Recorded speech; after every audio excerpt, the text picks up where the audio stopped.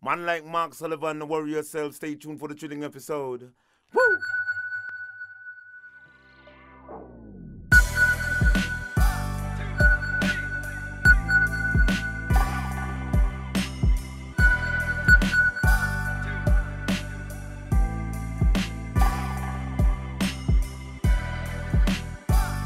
A positive mental attitude can clear away all obstacles which stand between you and your major purpose in life.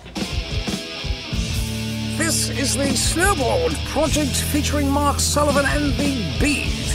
The Snowboard Project. The Snowboard Project. The Snowboard Project. Welcome back to the Snowboard Project. I'm Mark Sullivan. And I am the Beav, and we are coming at you from Ketchum, Idaho, from the Snowboard Project Studios. Who do we have today, Mark? So today we have our first female on the show, and it's overdue, I gotta say. About time. Yeah, about time, overdue, right? So it's Tricia Byrnes, and this is a rider who I've known since I was a teenager. You know, I've been involved with snowboarding for a long time, and Tricia's been involved basically the same length of time as me. And so, you know, I was friends with her older brother. We would ride at Stratton, and she was part of, I guess, the Allegro program, which was one of the first like formalized coaching programs on the East Coast. You know, before they had a program at like the Stratton Mountain School that has turned out so many riders. She was part of this weekend program called Allegro, and I think it was Susie Ruick was the coach of that, but guys like Russell Winfield were part of that, and Doug, her older brother. And so Matt Mitchell, the crazy Viking from the U.S. Open cage. Anyhow, but she went on to win the U.S. Open at the age of 16, U.S. Open women's halfpipe. She won it as like a prodigy young girl riding for Sims. Pretty cool. Now, she ended up going to the Olympics, right? She made the Olympic team. Yeah, she ended up making the Olympic team. I believe she did not make the team in 98, but then made it in 2002. And so that was a remarkable experience as part of her career. But then she's gone on to other things. She actually got a college degree while she was still riding. And then she went on to working for the U.S. snowboard team doing PR. And more recently has taken a job at the U.S. ASA, showing kids kind of a path forward in the sport of snowboarding. All right. Well, should we roll into to our first female interview? Yeah, let's do it. Let's do this. All right. Episode 17 coming at you. Tricia Byrnes.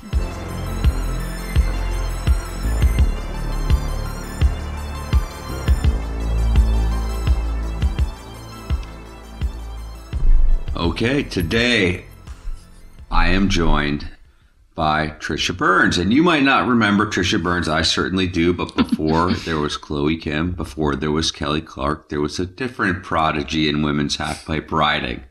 And that was Tricia Byrnes. And she, I don't know, was at the time the youngest girl to qualify for the finals at the U.S. Open. What, like 14, Trish? Is that how old you were when you qualified for the finals? Yeah, I guess that was my first year at the Open, so 14, yeah.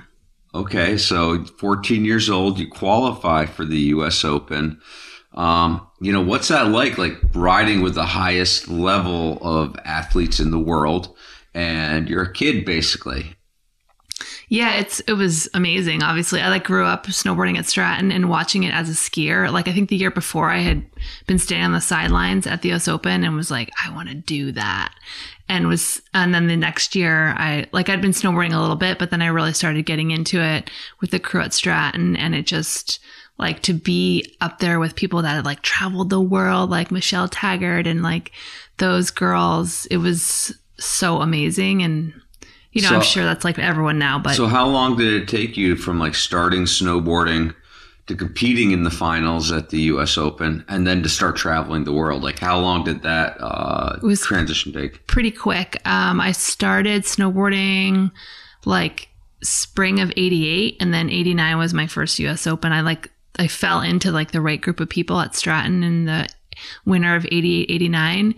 And then I was traveling in 92, so 3 years. Wow. Okay. So I remember back then there was a training program at Stratton. I think it was called Allegro, but you were one of the first athletes to really kind of put some kind of some kind of regiment behind your riding beyond just going and having fun and shredding with friends. You were actually training and doing stuff that maybe kids in like 1990 or 89 weren't really doing. Is that true? I guess, I don't know. We joined the Allegro program. It was like a weekend program at Stratton, and it was run by Susie Ruick, who like had competed as an alpine skier at SMS. So I think she just took a lot of that like mentality a little bit and brought it. But we had this fun crew, and we like ran gates and like, you know, did everything, like hiked the half pipe and whatnot way back when. And yeah, she incorporated a lot of that sort of like mentality into it, but it didn't feel like training, I guess. It felt like just like this posse of like hooligans, you know. Yeah, and you said like you did every event. Like that was like slalom. Oh yeah. Giant slalom.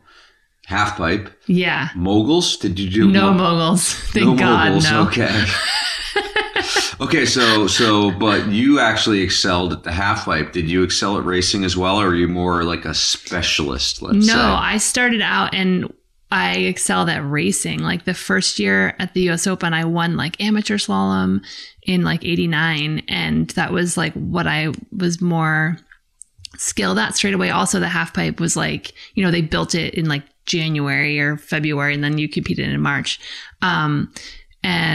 But then like as things went on, I just really loved the half pipe and that freestyle element, and racing turned into like a lot of equipment and a lot of like not nuance, but you know, you have to like tune your board more. I mean, now you have to do that in yeah, everything. You have to tune your board. You have to be on top of everything. But back then, it's like you just you were like run what you brung. It's like you just showed up with the board you've been riding all season and rode it in the half pipe contest. Yeah, and in 92, so like when I went to my first World Cup, I went and brought like all my alpine gear and my half pipe stuff, and I ended up like getting third at the half pipe event. And then the next day I went up for slalom. I was like, oh, I just can't do it. I couldn't like bring myself to like lug all that equipment around the globe. And also it just felt way more intense. The vibe was not my scene on an international level. I just want to have fun and hike the half pipe and ride with that crew, you know? Yeah. And like back then it seemed like the Europeans were really kind of pretty focused on racing compared to the kind of loose attitude, just like everyone was having a good time doing freestyle. And the racing was definitely like more regimented and serious. Yeah, definitely. Yeah. So what was the last race that you did? Was that the last race? That was it. That was it? Like January 1993. Did you sell your race gear and just... I don't know, actually. We had a pretty heavy quiver at our house, so it probably just ended up in there for a while, and then maybe it got sold. I don't have it now. Yeah. Was that like hard boots, or were you soft yeah. boot? Yeah, hard, the whole thing. So I think I had like transitioned to hard boots, and then I think that's when it was like, okay, like it's just so much stuff. Like I just wanted to be like, carry my board, wear my boots, go. It's like 2 full board bags basically going with you all around the world. And then you go to baggage claim and it's like, yeah, here's an 80-pound bag. Here's another 80-pound bag. And there's my 50-pound clothes bag. How do I carry this? Totally. Yeah. Totally. Okay. So were you sponsored at this point, or like, how did that happen? How did that come about? So I just really lucked out. Like I competed in my first year in like 80, 89, had some success at the Green Mountain Series locally, like at our regional series. And then I sent this awesome sponsor me letter with like a list of my results to Sims out, you know, on the West Coast. And I got a letter back and they're like, yeah, we'll sponsor you. And which was basically the coolest thing ever. I probably still have that letter somewhere where it's got like the Sims, you know, logo and all their whatever. And like Brad Stewart like wrote you a Mickey letter. Keller and Brad Stewart. Yeah, they signed the letter. I had that on my wall. Totally. I wrote for Sims back then too, and it was like, I was just so stoked. And, you know, I maybe got like, I don't know, like 2 boards a year or 3 boards a year, but it was like, it meant the world to me when I was like a teenager. Totally. And I got, you know, it had like Team Sims on your jacket and on your like snowboard, like they, you know, screen printed it on there or whatever. Mm-hmm. And it just felt really amazing. So yeah, I wrote for them. I think I even had a travel budget. And then and then by like 92, I started writing for Rosignol when they were in Vermont. And so I was sponsored by them. And you wrote for Rosignol for a long time. Yeah, right? for a long time. Yeah. And until the 1998 Olympics. And then I didn't make the team and they're like, thank you, bye. Really? So they basically just cold dropped you when you didn't make the team? No, I mean, they were like, it's not because you didn't make the team. But, when you're like, when you don't make an Olympic team, you definitely feel like, are you sure? Like, it feels like everything hinges on that. But really, they just, I'm sure there were many they reasons. Didn't like your personality. Yeah. I gave them many reasons to can me. Yeah. Okay. So, but you didn't stop competing there. I mean, you kept going, right? Yeah, I kind of had a rebirth after that, which was awesome. It's like a good breakup. But after that, I kind of lost all my sponsors. It felt like there was a big shift in the industry, sort of like everything was like, oh my God, the Olympics. And then they kind of came and went and it just shifted. I don't know if you felt that way, but then the US team hit me up and they're like, do you want to be on the US team for a while? And so, like, how much do I get paid? I was like, what's in it for me? No. And then I started working with Peter Carlisle, who runs Octagon, right. Olympic and sports division, when he was just his own small enterprise. And so, he started helping me build up new sponsors, and I joined the US team, and that was a whole new world for me. Wow. That's pretty amazing that you were able to make that transition, because it must have been hard to go from basically being sponsored, flying around the world, having everything taken care of as far as okay, you got expenses, I'm sure you had everything paid for. And then one day you don't make the team. And then everyone tells you, no, it's not because you didn't make the team. It's because we don't like you, or whatever they said. New direction. Yeah, new direction. Everyone's going in a new direction after the Olympics, right? Yeah. Right. And so, but you still focused on halfpipe riding. Yeah, I just loved it. And it was cool. It just really brought it back. Granted, when I was riding for Rosenthal, it's yes, I had travel budget and all that, but it still was early days in snowboarding. It's the mid 90s. You were still sort of hustling, right? Not like some of the higher paid kids today, but it was you went to X Games and there's 10 of you in a car, sleeping in one hotel room or whatever. That sort of vibe was alive and well in the 90s. But then the team was what? You get per diem? And travel everywhere. They book it for you and pick you up and all that jazz. Right. So you had to get your own rental car, carry your own baggage through the terminal, everything. Yeah. Yeah. Okay. So who was your crew back in those early days, in the Rossignol days? Who would you ride with most, and who did you kind of look up to? I rode with a pretty local crew. Growing up, I rode with the Stratton crew with my brother and Beth Trombley, and then we spent a lot of summers in Whistler. So we had sort of Nix and Hoffy and Russell Winfield, Jay Fusco, that vibe. And then when I started traveling for contests, 93 sort of era, I ended up spending a lot of time with Jen Sharowski, Elise Sather, Michelle Taggart. Mm-hmm. I definitely looked up to Michelle Taggart and Tina Bassage and Shannon Dunn, and they were just a little bit older than me, or old enough that you feel they're way older than you. But yeah, that's definitely we wanted to be like them. Yeah. So, but it's funny because it's the first group of people you mentioned, they're all guys. Yeah, totally. And so you were basically the girl just surrounded by guys. Yeah. Was that difficult? Was that challenging to just have guys around you, or did that push you to become a better rider? Both. It never, I grew up, my brother was 3 years older than me. And so I just always had a pretty heavy guy posse, in our neighborhood, our friend group. And I had lots of girlfriends too, but I just loved to do the wild stuff that they did. Mm-hmm. And so it didn't seem that weird to me or whatever, but it was always trying to keep up with all the guys and my brother and everybody. And then as you start traveling, I would have loved to have traveled with all of them too, but it just ended up being this cool girl posse. And we had travel with Ross Peterson and Greg Goulet and that crew too, but it was more balanced definitely once we kind of hit the road. So what was the highlight of your early career? What's the thing that you wake up in the middle of the night oh yeah, I did that?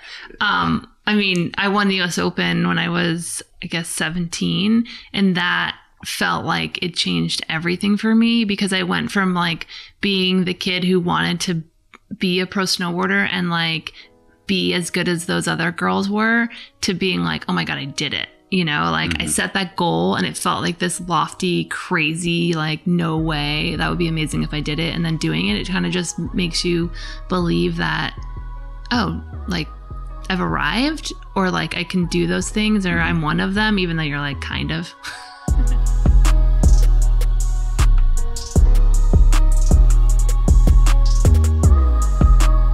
Hey, what's up, guys? Beef here. I know you're probably kicking back in your room with your headphones on, or maybe you're in your car on the way to work, or maybe coming from work. And I just want to say thank you for tuning in and listening.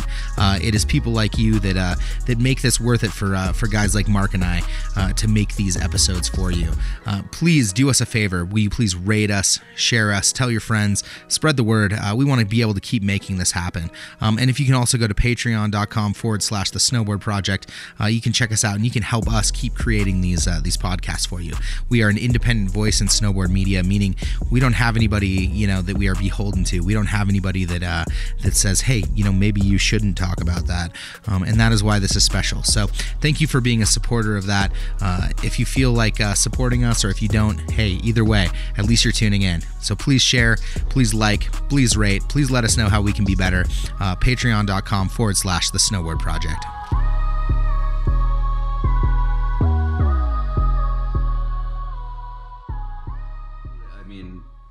You set that goal, though, and you achieved that goal, and that was the biggest event in the world. That was kind of before the X Games and all of that, and it's like, now what goals did you set after? Like, how did you set another goal higher than that when you're like, I just won the Olympics of snowboarding? Because that's what people would almost call it back then. It was like the U.S. Open was the deal. Yeah, 100%. And so what did you like? How did you set goals beyond that? That is a really good question, because I guess I just wanted to be a pro snowboarder, and travel and compete at World Cups and win World Cups. I don't remember having any one specific thing other than when the Olympics became sort of a reality in snowboarding, then I wanted to make the Olympic team and compete at the Olympics. But even that, it was such a different, it's so different. I know you understand, because we grew up in the same era and know it, but you forget that people don't realize that wanting to be on the Olympic team or competing at the Olympics was also kind of not that cool. Not in the 98 Olympics, No, it was there was a lot of sort of we'll see. I mean, Terry Hawkinson, the best rider in the world, whatever, bows out of it and is kind of anti-Olympics. And so it wasn't like it is now, where I think kids are obviously you want to go to the Olympics. Then you're I do, but I also totally respect what we're doing here, and we're super way cooler than that, and blah, blah, blah. It's this kind of interesting balance. So when you didn't make that 98 team, were you a little bitter towards Barrett Christie or Michelle Tyre? You catfight? I was heartbroken, and because it was so hard then too. It's I got second place at the first Olympic qualifier in Maine, but then every single run of every single event counted. You didn't get to throw away a single run you did. It was 2 rounds combined, no throwaway events. Your best 3 results out of 3 events. So it's you have one bad run and you're kind of whoops, there goes your Olympic dream or whatever. And you never crashed since. I have never taken a risk or fallen since that day. But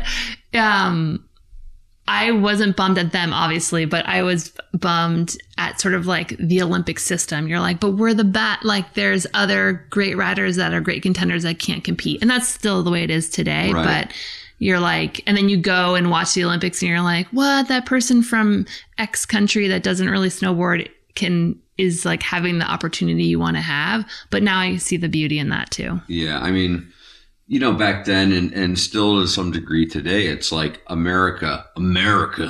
We had the best half-pipe riders in the world.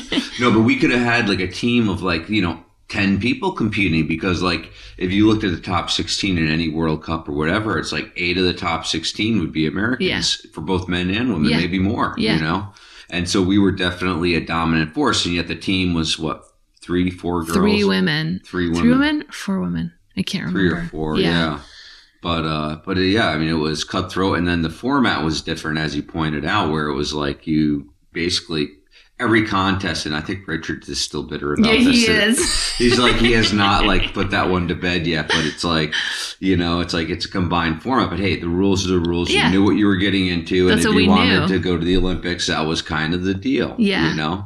And so, yeah, I mean, it's funny. What was it like going to that first Olympics, putting on that uniform, walking in the opening ceremonies at the very first? You didn't do it. I didn't do it. And so you watched it on TV. Were you mad? Or then it was like, was it raining for the women's event? I don't remember watching opening ceremonies. I do remember watching, like being at Stratton and watching the Alpine event, and it looked horrific and terrible. And I was like, oh God. And then I remember reading the New York Times like the following day, like, because we'd been to that area in Japan before, and they were sort of likening the snowboarders to monkeys, and it just didn't feel like there was a lot of love for our community. And I just we were remember like a sideshow. Yeah. And it felt really lame. Not like I totally wanted to be there, not like being like, oh, it looked lame because I didn't go. But like but I just was really sort of like disappointed in the experience, like we were so cool and they were treating us like we weren't. Yeah. But then Ross Rebegliati. Oh, yeah. He saved it for everyone, right? Right. And then everyone's talking about that. That's true. That's so funny. Yeah. I mean, that was pretty funny. And he never gave the medal back. That was also like another controversy because they wanted to take the medal from him. And he was like, he like took off or disappeared or I don't know what happened. But it was just like kind of a legendary story. That was probably the most legendary thing in the snowboarding from the first Olympics. Totally. Although I still see John Simon, he's a great guy. Love and that guy. And he's just like, I kind of lucked out, maybe Richard should have won. I don't know, but he did. But it was, combined format. Yeah. And so it was like a little bit more luck involved, maybe, Yeah. I mean, there's always feels like, especially at the Olympics, there's like this level of like, what? Like luck or whatnot. Yeah. But so did you end up going to the Olympics in 2002? Did you make that team? I did make that team. You were like, I'm not making this team again. Was the format changed then? Was it like best of format by then, or was it like combined still? Yeah, no. So 2002, a lot of things had changed like in 4 years.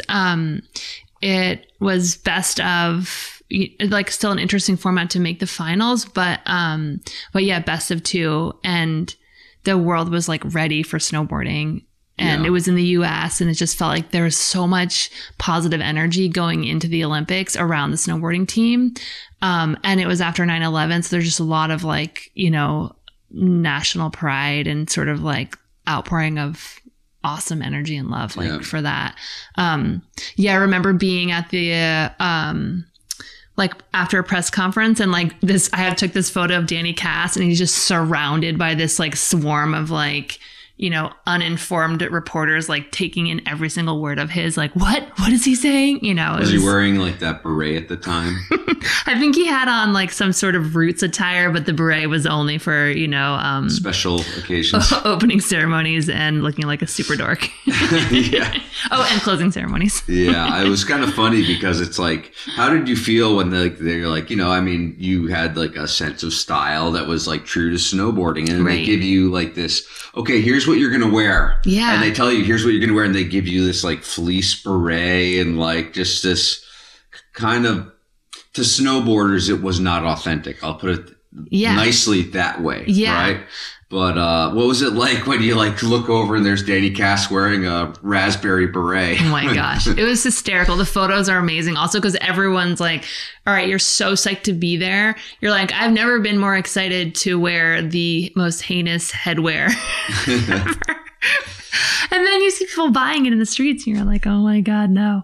But yeah, it's like, that's the funny and cool part about the Olympics. Is like you get this whack outfit and everyone just like embraces it like it's cool for a minute, or they do now. Like definitely during the 2002 Olympics, it was like you had to wear something of the attire like at all times. And so I just would wear the scarf, just one scarf, like. So you got to have your own style. Yeah, or just like, I'm like, please, I'm not wearing polo shirts and like pleated pants with, boots. Yeah. Did some people on that team like go head to toe all the time? I don't remember anyone doing that, but I do remember people being psyched about certain items in the attire. You're a dork. Super judgy. Yeah. Like, oh, you were young back then. Like, how old were you when you went to that? 12. Just kidding.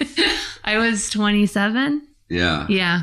Wow, that's pretty cool. So what was it like, walking in the opening ceremonies? That's when it like hit you like this is like the real deal? Or when did you kind of realize when you made the team? When did it kind of sink in that like, wow, this is something pretty big? Yeah, I think walking in, like there's so much hype around it and so much energy spent. It's like the most stressful. It's way more stressful to make the Olympic team than it is to be on the Olympic team or compete at the Olympics because it's such a nail biter. Like everyone's having mental, like not everyone, but a lot of people are just like cracking, and there's so much pressure from parents and people like come out of the woodwork like you're gonna make the team, and you're like, I've got 2 events left or whatever, and it was right. Your sponsors are like, you know what happened 4 years ago? You got a lot on the line, lady. But yeah, so then like making the team, you're just like, okay, there's like, it's kind of bittersweet. Like Gretchen Bleiler and I, who are like really good friends, it came down to the last spot. I got it. She didn't get it. It was like very heartbreaking because like I wanted to share the Olympic experience with her and Kelly and like people that we've been like traveling and training and like living together, and here it is. It came down to the 2 of us, and it was pretty gnarly. And so I just was like, okay, I'm going to have the best time ever because it was such a like heartache to get here. But then like walking into the opening ceremonies, it's like, it feels 100% real. Or even just going to the venue and you see these stands bigger than anything you've ever seen. And you're like, people are going to sit in those and watch us snowboard. Like it's normal now, but it was mind blowing then. Yeah. But yeah, the moment that it felt super real was when they're like, let the games begin. I just remember being like, don't get hurt. Okay, so like that was the biggest audience you'd ever snowboarded in front of. What was going through your head when you're like at the top of the pipe and it's like competition day and you're qualifying for the finals? I mean, did you have to like find a new gear to focus, or how did that go mentally when you're really like doing something that had never been done as far as audience pressure, all of that in snowboarding? Yeah. Mentally, I just was like, I took that same vibe of like, I just want to have the most fun ever. I want to land my tricks and just enjoy the day, because I'd seen people in 1998 that had come out of the Olympic experience. They had like left early or just didn't enjoy it and were really bummed. And then they were like, in hindsight, they wish they'd enjoyed the experience of it instead of just being there to like win their medal or do their one thing. Right. You're always an Olympian. Yeah. They tell you that, right? Never former. Always. Yeah. Who got the, who's the guy, the halfpipe guy from 98? Ron Quixote. Oh, yeah. You got like the tattoos, like, I'm always an Olympian. Totally. Yeah. I mean, everyone seems to get tattoos of the Olympic rings. I did not. Yeah. Do you have to get that like approved by the AOC? Yeah, you right. Get the tattoo. You go to the Portland tattoo shop over here. You're like, we own a piece of that, actually. Yeah, you got to give us royalties every time you go in a bathing suit. You have to. Totally. Yeah, I don't know what I was saying or what we're talking about, other than just like the pressure of like, like the competing and like being in front of 25,000 people on your home soil. It's not like Japan where no one speaks English or something and it's raining or whatever, but it's like this is in Salt Lake City in front of your home crowd. Yeah. You're representing America. Yeah. And but you just focused on having a good time. I mean, I know that sounds so cliche, especially now, but it really was just like, I am going to have the most fun ever. And the energy of the crowd it wasn't like a snowboarding event like the Open, which is super awesome energy where it's like people are cheering, they know their fans, or like back in the day that like knew all the people and like. That's like drunk energy. That's not. It's very different. Totally different things. But like at the Olympics, it was people that had never seen it, or they were new to it, or they heard about it, or whatever. But it was awesome, and I just remember feeling like standing at the top, and Sabine Van Hassler from Germany dropped in. She was the first person to go, and the sound of the crowd was so powerful. They're like, dropping in first from Germany, and it was like, brah! Like, oh my gosh, when the first American comes, it's going to be, double that or whatever. And it just hyped me up so much. I was like, okay, I'm going to have the most fun. Fed your energy. Yeah. That gave you more energy. Yeah. There's no fun being stressed out when people so what was the highlight of like that Olympic experience? I mean, you went through the whole thing, you competed. What was the best part? Yeah. For snowboarding part, it was definitely like I'd learned McTwist that summer. And I landed a bunch of them, and then I just could not put my feet down at all. And I'd been crashing, and I hadn't landed one in a while, since like qualifiers probably. And I like smashed my face during practice at the Olympics. And then it was like the finals or whatever. And I'm like, okay, it's like do or die. And I landed my McTwist on my second run. I'd fallen on my first run, looked up at the Jumbotron. And I was like, I can see exactly what I'm doing wrong. And I went up there, and at the bottom, I talked to my coach, Heath Van Aken. He's like, you got this. You got to do it. Like, it's now or never. And I was like, yes. And then I got myself so psyched on the way up. And then I got to the top, and I talked to like the other coach, Pete Del Giudice, and he was like, do not do that. Just play it safe. I'm like, what? This was like before radio communication or something. Right. I'm like, oh my. Mixed signals. Totally. So then I was like, I came here to do this trick, like I've learned this and whatever. And so I went out there and landed it on my second run, and it was just awesome. It was like so fulfilling to like do that and feel rewarded in all the work, and, like that Hail Mary moment that like actually comes true. Right. That was like my best competing moment. Cool. There. Yeah. So, and then, it seems like right after that snowboarding changed just because of the men's sweep, not to diminish anything from the women. Kelly Clark, amazing, right? Yeah. But it's like the men swept, and that really, for the first time since 1956, like men swept at a Winter Olympic event for the United States. And that really, to me, that's when like the corporate sponsors started lining up. Did you take advantage of that? Were you like, as being an Olympian in 2002 on that team, did you have like a few extra corporate sponsors, and you also had an agent? Yeah. Peter Carlisle, who kind of knew those people.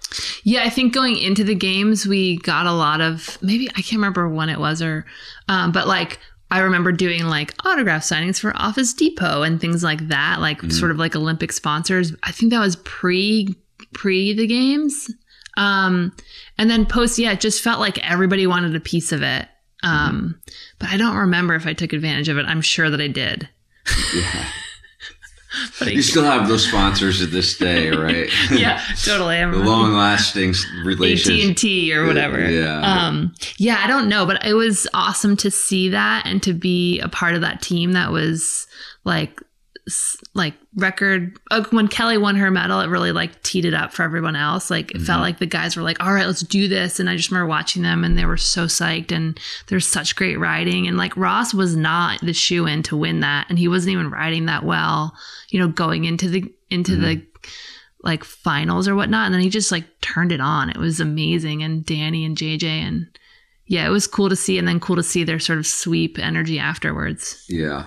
And, there's also the guys who got fourth and fifth and sixth who wanted to be. I know. Yeah, that was rough for those guys, because it was interesting if you were there and knew all those guys and just saw. It's kind of different being on the inside, being on the team, and like knowing the personalities and the people and how they take the win and the loss and whatever. What was the hardest part about the Olympics for you? Like, as far as like, it wasn't all, unicorns and rainbows. So was there any downside to it? I just remember feeling like I wish I had known going into it that if you don't win a medal, no one cares. You mean they don't care about you, or it's kind of like I just realized how much winning a medal is. It's like, when you think about making the Olympics or being a part of the team, I bought into the idea of it being like all about the experience and like being an Olympian and ambassador for your sport and your country and all that stuff. But then really like the media, like even, other Olympics, I've seen people win like silver or bronze, and they're like, oh, but a figure skater won gold, so shoe along, or whatever. Like It really becomes a lot about like just people saying like, oh, you made the Olympics? Did you win a medal? Like that's sort of the line of questioning. Right. So I think that was really interesting for me. And maybe the hardest part is that you're like, oh, I wish I had like tried a little harder or like, whatever. But then like you also mentioned, watching people get fourth place when like, it's always, we work in a subjective environment, and it's like, you know, are we dealing with style over progression? Like those are the like age old questions of snowboarding. And I saw like firsthand when JJ landed his run and he kind of like sketched and he got up and he like took his bib off and like threw it in sort of like disbelief and frustration that like, oh, I just blew it.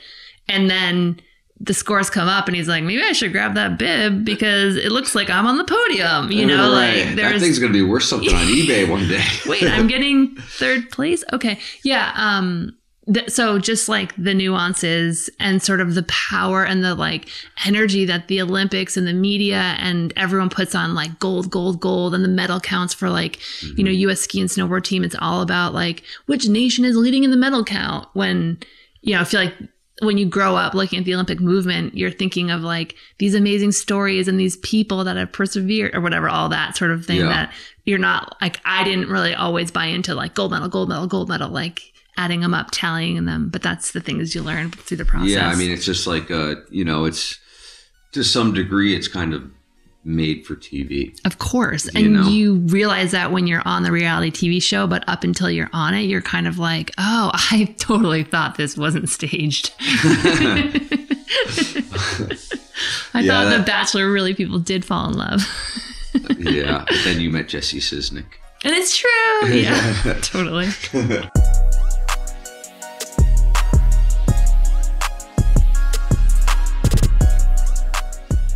Don't forget to support advertising-free snowboarding media at patreon.com. The Snowboard Project. The Snowboard Project. The Snowboard Project.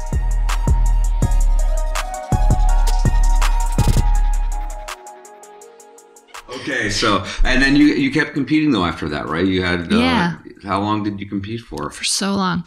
I competed until 2009.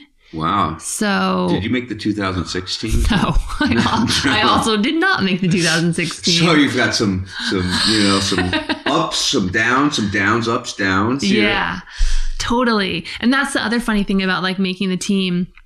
Like you're like, oh yeah, next time. And I've seen so many people do it. Like you're like, oh, it's not just a guarantee that in 4 years you're going to be the top 3 or 4 riders in the nation, you know? Yeah. And, you know, I feel like I watched kind of Louis Vito go through that or other people that like still compete and then they just like don't make the team again. And you're like, but this time I was going to do it right, you know, or whatever. Yeah. You don't get your rebate necessarily. Yeah.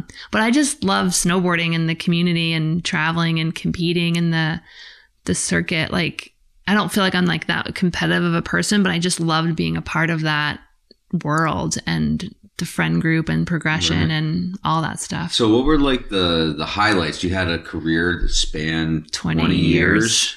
20 years of standing on top of podiums around the world, Tricia Byrnes. 20 years What are the shit. highlights of that?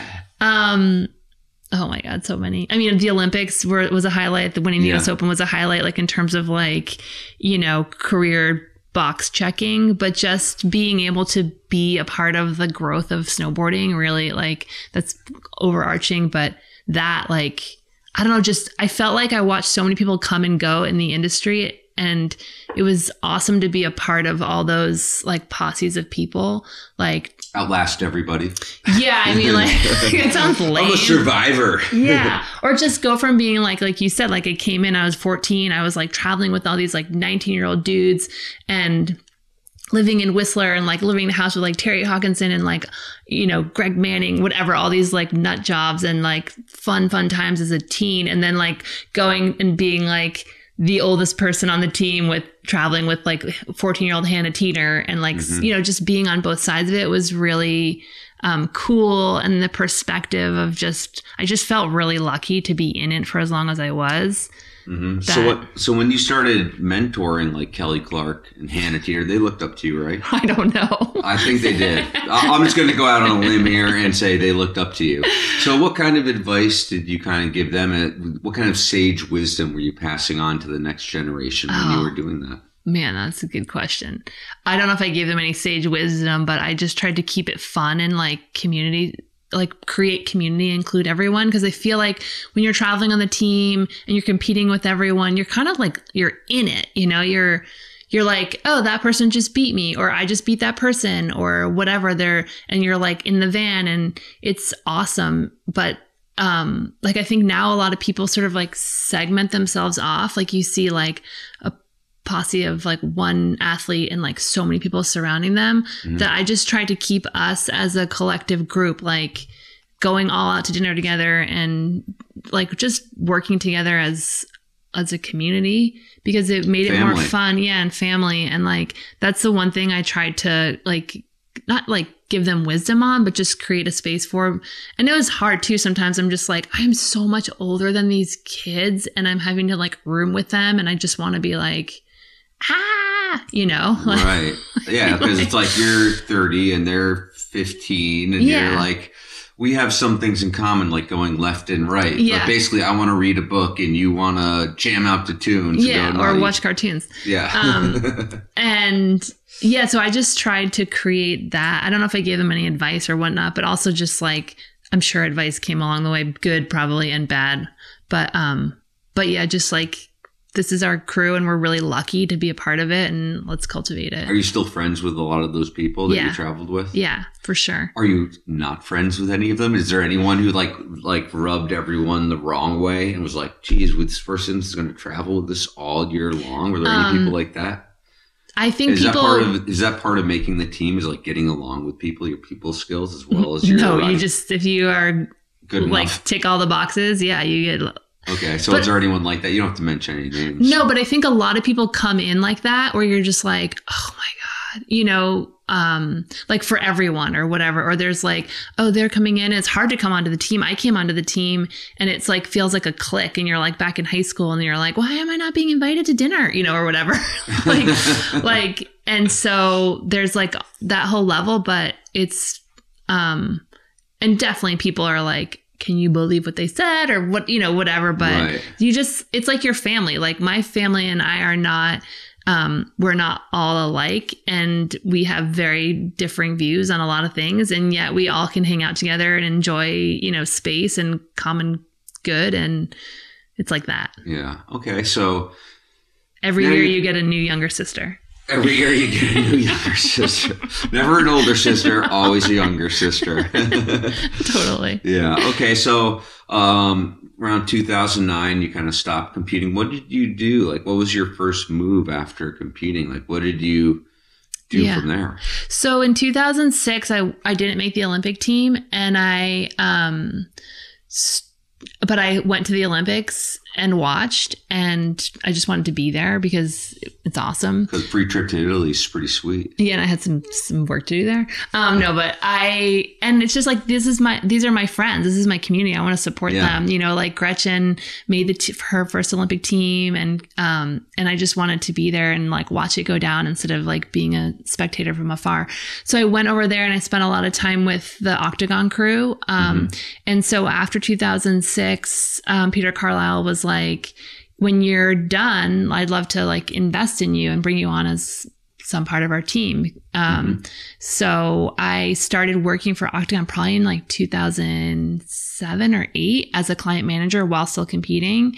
Client manager, the client being the athletes. The athlete. So you were kind of the intermediary between the sponsor and the athlete. Yeah. Bringing on new clients, finding new talent and that sort of thing. So I did that with Octagon, which is so cool because he's like, still compete, still be out there, do your thing. But so I helped like manage Kelly actually. Really?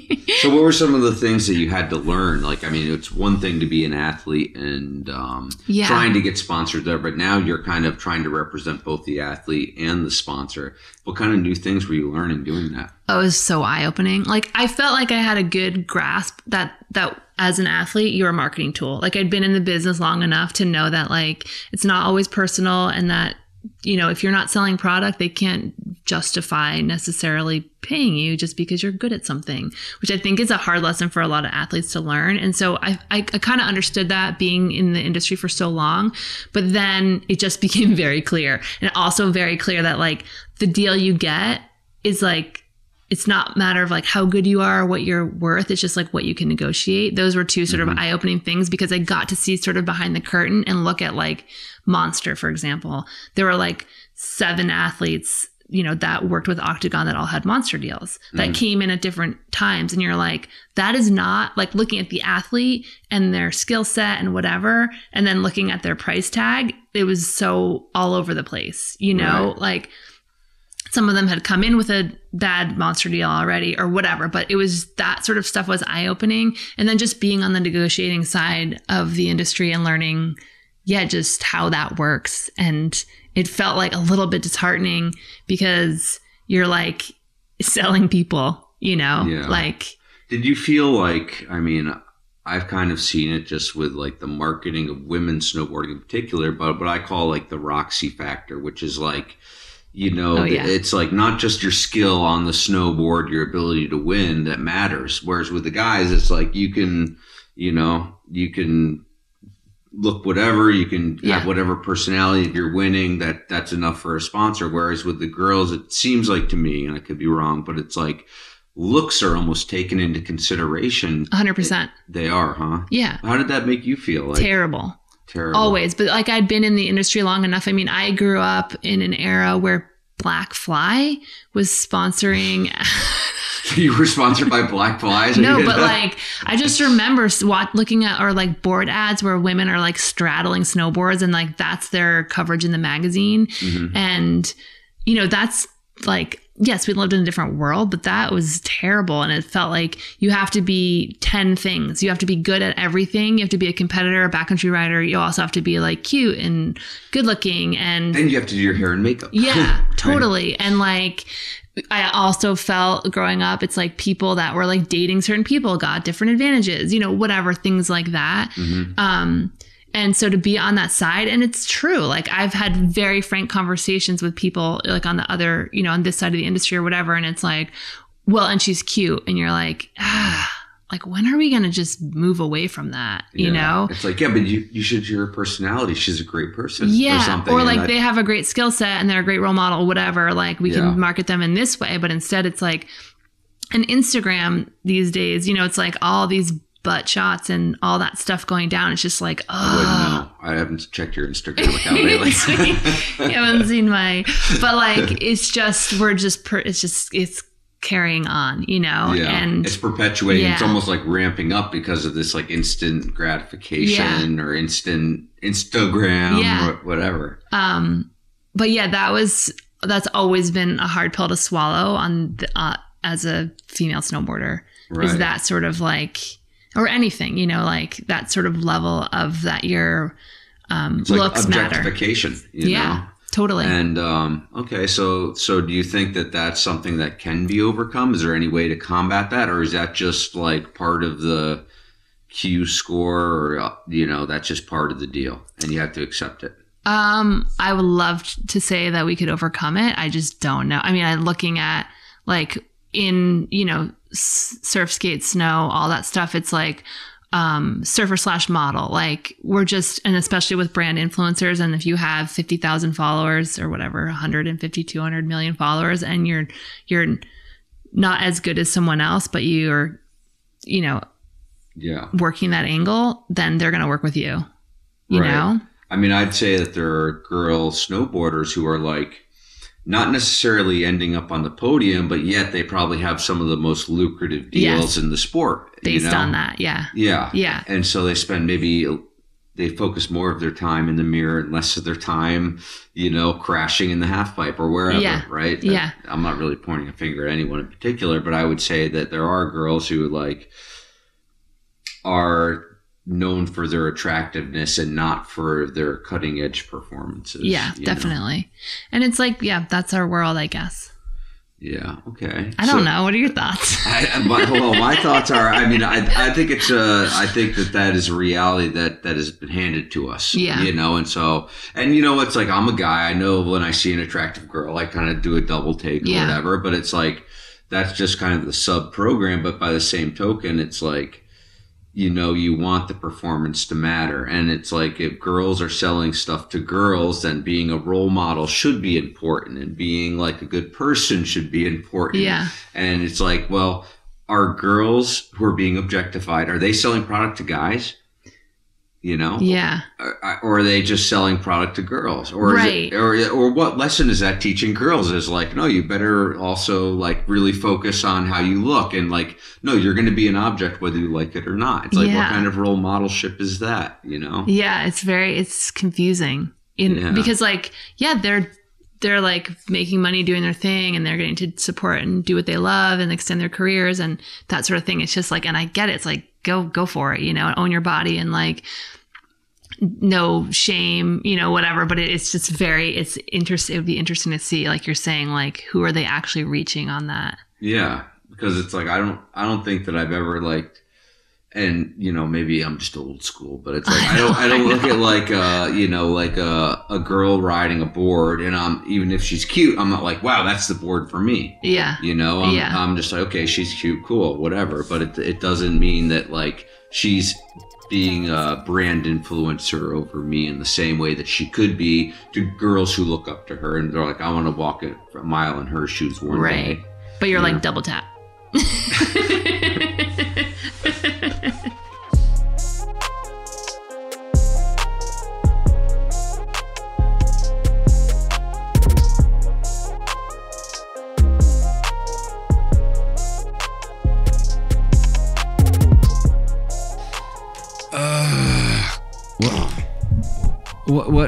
What's going on over there, Beeve?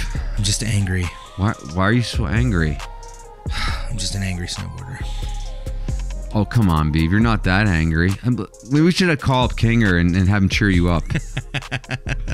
Or better yet, we should just look at our Patreon page and see if anyone is supporting us this month. Yeah, no, let's get stoked on snowboarding. Yeah, right? I'm actually stoked all the time. Let's get stoked all the time on snowboarding. Yeah. And you know how we're going to do that? By not being angry. No, we're going to do it by telling the real stories of snowboarding and not having advertisers influencing us. And so normally, like in magazines and like social media, there's advertisers, people like Burton or LibTech or whatever. Right. But like part of the message then that you're conveying is their message. And you're kind of like carrying the water for these brands. And so we don't have to carry the water for anyone. I'll carry your water, I guess, Beef. You already did earlier today. Yeah, well, you're welcome. Yeah, no problem. So go to patreon.com/The Snowboard Project. We have different levels. They're outlined there on our Patreon page. Please support this independent voice in snowboarding media.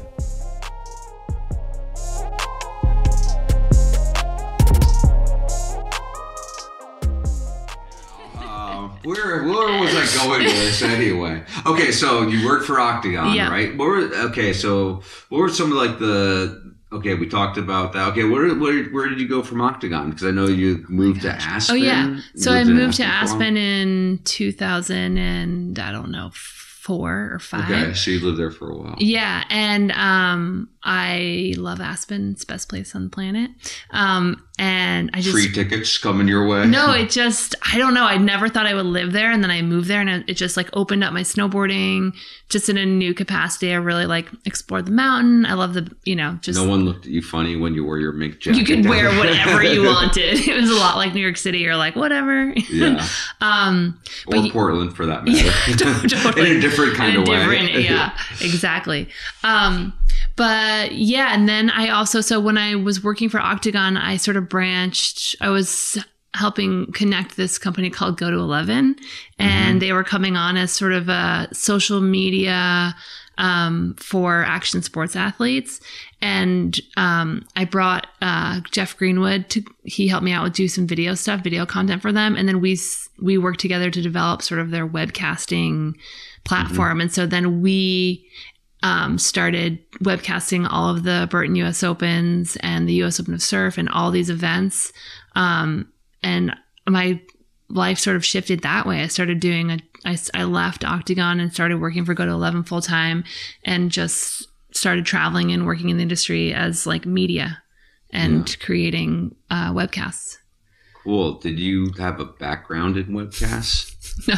No one did, right? That was like at the beginning of it. But you did, and I gotta say, like, you're one of the only successful pro athletes who actually went to college, right? You got a college degree. That's right, yeah. A real genuine 4-year college. Degree. What was your degree in? I studied psychology and English, so I double majored, and I loved college. Really? Yeah. So how did you balance being like a pro athlete competing around the world and double majoring and, you know, two useless degrees? No, it was a really good perspective shift for me because I felt like I couldn't have hung in the snowboarding world like 24/7 all year round. And so I would compete. I would go to school from, you know, August until December, the first week in December, take all my exams like a week or two early, and then started traveling and doing World Cups and whatnot, and then go to summer camp, you know, up at Mount Hood or whatever in the summertime, and then finish up in like mid-July and do a summer semester at school and then back into it. And it just really helped me have other friends that didn't snowboard and weren't all consumed in this one world where you're like, everything feels so important and snowboard. And then I would go back to college and it's like none of my friends, I mean, I had a lot of friends at college that were snowboarders and pro snowboarders, but I had a lot of friends that just had a regular existence that like focused on school and whatever you do in college. So how long did it take you to get a 4-year degree? I'm assuming more than 4 years. 4.5 years.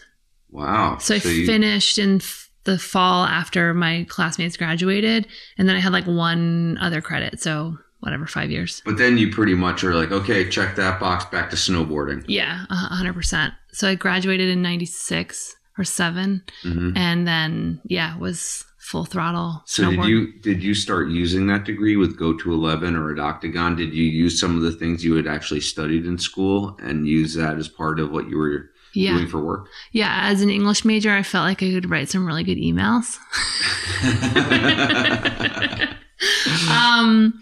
Yes and no. I mean, like not directly, but I do feel like getting a college education, it just makes you like, you can articulate your thoughts better, like arguments, whatnot. A lot of arguments in your personal life. Or just, you know, like your point of view, I guess, not argument. But it also showed that you had like the diligence to show up and do, like go through all the steps, whether you like it or not. Yeah. I'm sure like in college, I know I went to college and it was like, I didn't like everything I did at college, but I did it and I got good grades. Even the stuff I hated, I still got good grades. Yeah. You know? And it taught me a lot about, I mean, if I came out of high school, it gave me a lot more confidence in academics and And then I learned that I like to write and I like to do that sort of thing. So it definitely helped with Go to 11. I was writing articles or just blogs or whatnot and writing for magazines here and there about snowboarding or whatnot. So I don't feel like it directly translated from like, you know, the education I got to a career path I'm in, but I've learned a lot from that. Right. So, So what do you do today? Like what keeps you busy on a day-to-day basis today besides fixing up this beautiful house? Thanks.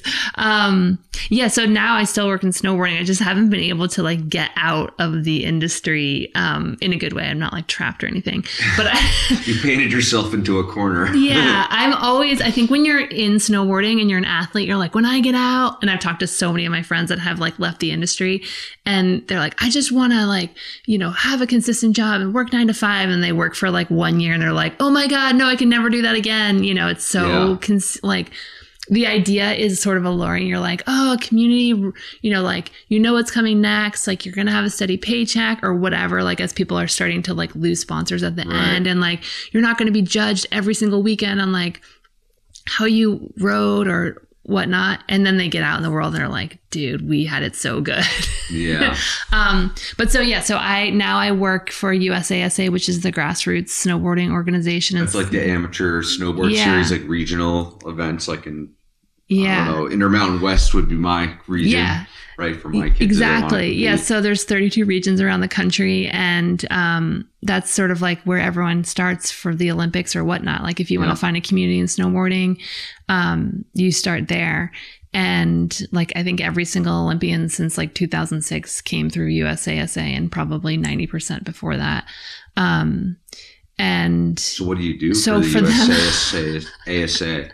I do marketing, social, anything they need, business partnerships, relationships, and and just do that part-time. And then the rest of the time I do, sort of production work for X Games and whatever sort of fun things come down my Well, I'm sure pipeline. you have to pursue these jobs. They don't just fall in your lap, or do they fall in your lap because you're like, did you see the Olympics in 2002? Because you know I who I am. just open up to the universe and everything just like comes to me.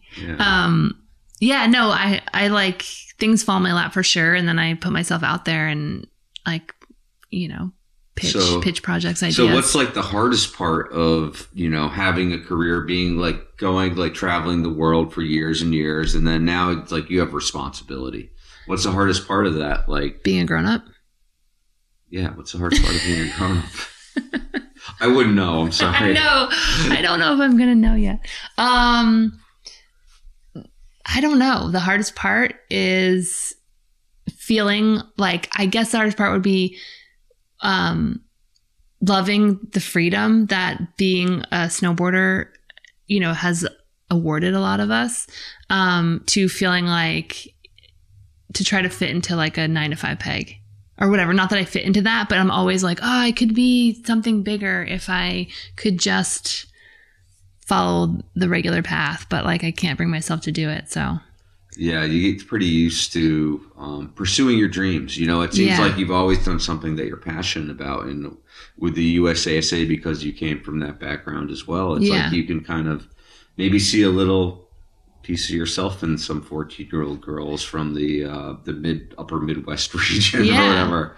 Or you just like, you go, there's something so awesome. I mean, we love snowboarding. That's why we are in it and do it. But it's still so cool to see the spark that is still alive because of like in these next generation of kids, because of snowboarding and the community and the fun and kind of like what we've built. So I love being a part of that. And it's hard to like walk away from that and just hustle product or something. Yeah. Do you go to like the nationals, or do you go to a lot of regional events? No, I go to a couple of regional events, but I go to nationals. I hadn't been in years. Like I went to the nationals in 1992, and that was my last one as a competitor. And then I went back a couple of years later, a couple of years ago, and it is like almost like brings tears to your eyes. You're like, oh my gosh, like these kids are so stoked. They love snowboarding so much. And like, it's so important to them and feels so big, and it feels like they are walking in. There's like an opening ceremonies at nationals where everybody comes out with their series,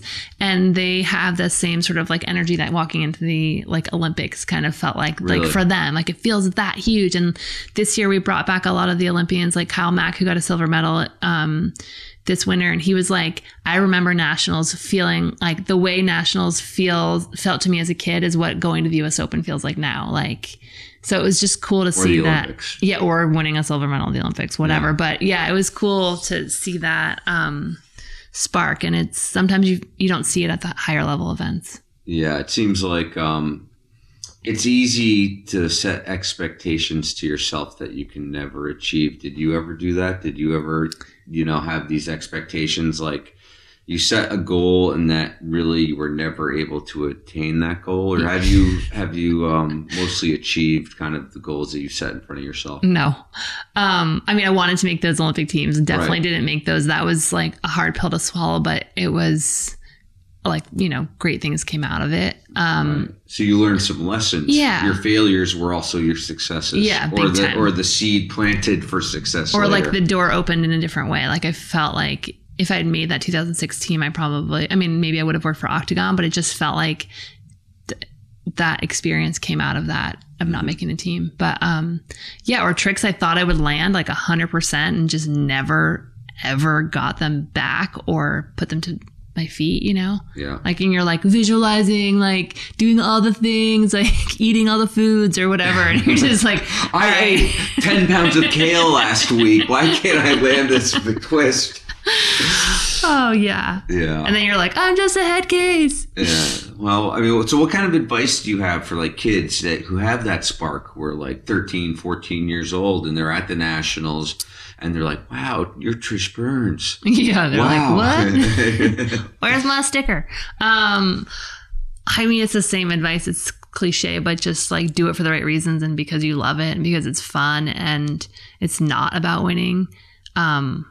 It feels good to do that and achieve goals and set goals and like tick them off the box, but just like focus on the fun. I feel like there's so much more energy around our sport now that's like not just about like going out there and riding with your friends and being good people and good community members. It's like the Olympics, the money, the fame, like all this perceived stuff. And there's a lot of external hustle from parents and coaches and whoever, you know. I just feel like we got to focus on the good times because it's super precious. And, you know, we've been lucky enough to like enjoy it for a long time. But yeah.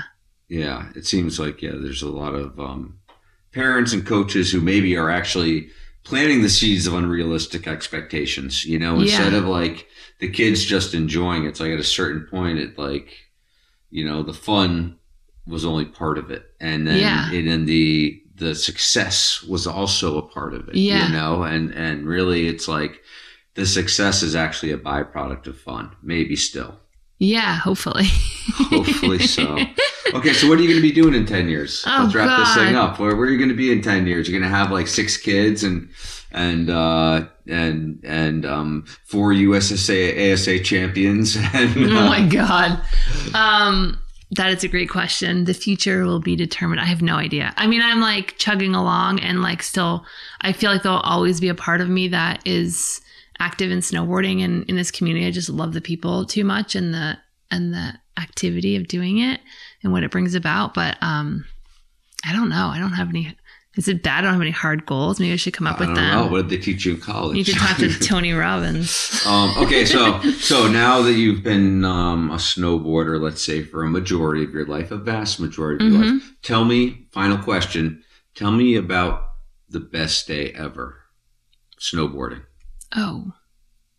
Your favorite day ever. You can take a second to think about it because there's been a lot of days to sift through and think about like which one had the most enjoyment, satisfaction, either the people you were with, the conditions, the thing that happened because, you know. Yeah. Whatever. It's like a recent year, actually, like recently just riding in a huge storm. It was after X Games and just people were trapped in Aspen and it snowed like 4 feet and just kept snowing and snowing and snowing. And we just kept hiking the bowl, like run after run with Alyssa Ronick and Gretchen Bleiler, Chris Hotel, like just out there with your friends on the mountain, having fun, laughing, riding neck deep pow. Well, that is like one of the highlights. It should be one of the highlights for most people, you know? Yeah. And even despite all the accomplishments and all these like kind of crazy victories, it's really the riding that matters. Yeah. You know? Cool. Well, thank you, Tricia. Thank you.